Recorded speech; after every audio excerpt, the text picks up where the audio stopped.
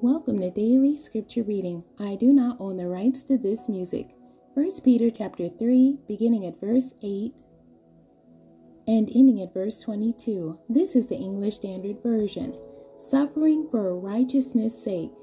Finally, all of you, have unity of mind, sympathy, brotherly love, a tender heart, and a humble mind.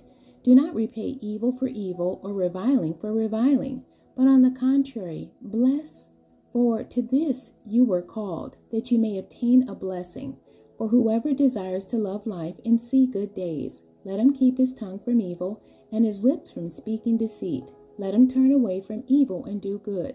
Let him seek peace and pursue it. For the eyes of the Lord are on the righteous, and his ears are open to their prayer.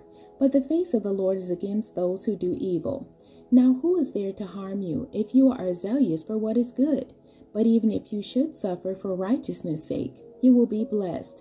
Have no fear of them, nor be troubled, but in your hearts honor Christ the Lord as holy, always being prepared to make a defense to anyone who asks you for a reason for the hope that is in you, yet do it with gentleness and respect, having a good conscience, so that when you are slandered, those who revile your good behavior in Christ may be put to shame. For it is better to suffer for doing good, if that should be God's will, than for doing evil.